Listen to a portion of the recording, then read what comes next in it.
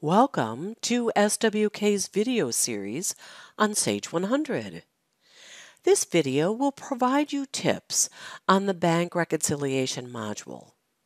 I personally like this module a lot, but there are some circumstances you need to consider for a successful reconciliation. The very first task is to make sure your general ledger daily transaction register is empty. It's no fun trying to reconcile if there are unposted transactions. Next, we'll want to confirm in Bankrack that in bank code maintenance, this current balance here equals today's balance in your general ledger. Because once we actually print out the reconciliation report, we want this to be able to calculate the or the book balance as of our closing date of the period, which would probably be at least several days prior to today. So once we've confirmed that our transaction register is empty, our bank code equals, then I want to give you a few rules that I follow for successful and easy reconciliations. I make sure that I record all of my cash receipts in cash receipt entry rather than going into Bankrack or doing a journal entry. You'll see here I have a $1,000 transaction that's been created, and you'll also note that my customer number is cash. That's a set aside customer number that allows you then to post rather than to an invoice, but directly to a general ledger account number. Once I update this, it will update both the Bankrack module and my cash balance in General Ledger. Another rule that I follow is that for any type of electronic payment, I use manual check entry. I think that this is the most convenient, and what I do is I use the check type wire transfer. Once I put this in, I can come to the Lines tab, and over here you can see how I have CKW as my invoice number, and that's because I had used this little icon over here to go directly to a general ledger account rather than entering in an invoice. So what is this handy for? Well, I like to use it for loan payments that are perhaps taken directly out of my bank account or insurance payments.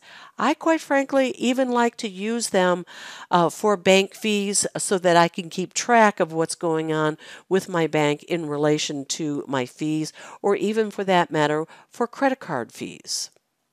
So there is another way of recording credit card fees, but I really do feel that this is the easiest.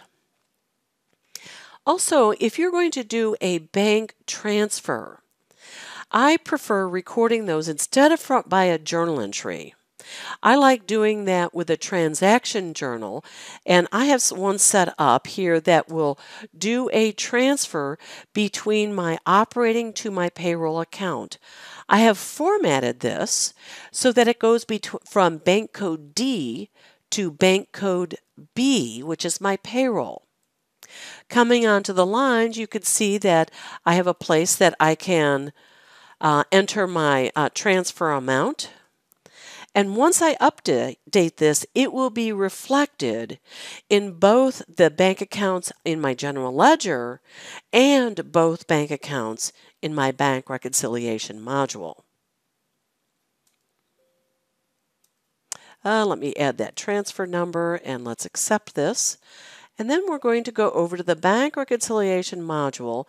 And when I am in Reconcile Bank, you will see that there is an option to add a check.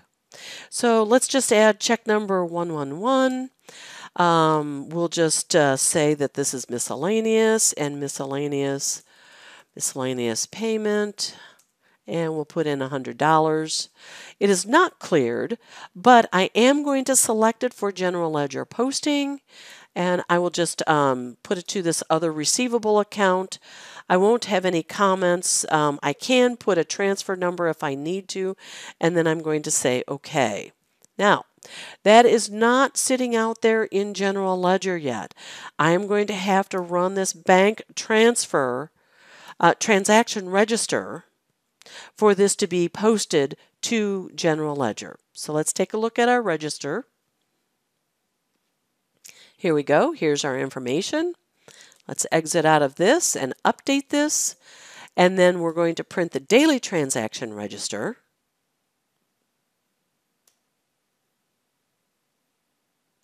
And here's my journal entry. So I've taken care of it in both places, and with the techniques that I have used, I am only recording a cash transaction once. I'm not going into General Ledger, creating a journal entry, and then manually adding it to the Bankrack module by using the ability here. I could come in and come down to the bottom over here and do this and add it over here. I prefer to do it where I do it once and then I'm done. So once we have recorded everything and we go then to comparing our transactions to our bank statement, you could see here how I have cleared all of my transactions, and it puts a cleared date here.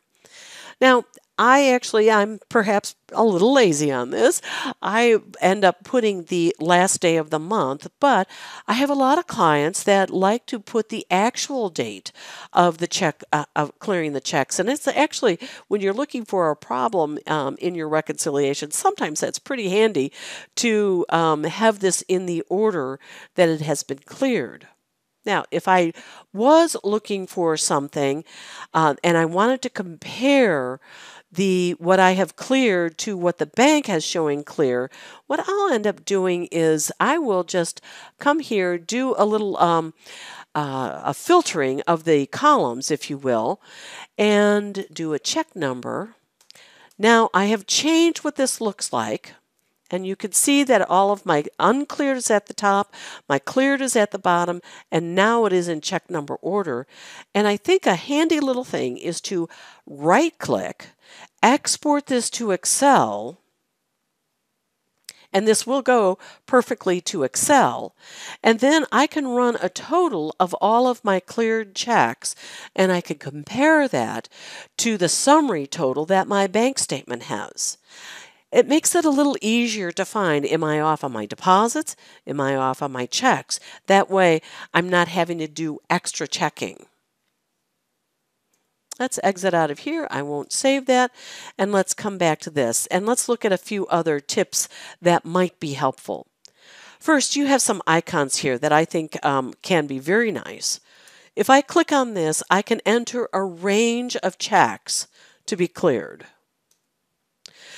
Clicking on this can reset your rows in case you want to undo the last transaction that you've done. Here's something where I can look for a check number. This can be handy if my check number list is very long. Sometimes it's easier to look for it this way. And here is what we've already talked about. This allows me to resort my columns. And if I come over to the deposit side and click on a line, I also will see the comment text. Now, once your out of balance is 0, it's time to run your report. A couple tips on running your report. You will want to enter your bank code, and you will want to add the ending date of your period. When I preview this, and let's go to the end of the report, we're going to see that it has a calculated book balance. This calculated book balance should agree with my general ledger. And once it does, when I exit out, it is now going to ask me if I want to remove the cleared documents from my bank reconciliation module. Clicking yes will clear that out, and then you're ready for your next month's reconciliation. I hope this helps you get more out of your Sage 100 and also encourages you to use the bank reconciliation module. I think you'll like it. Thanks for watching our video.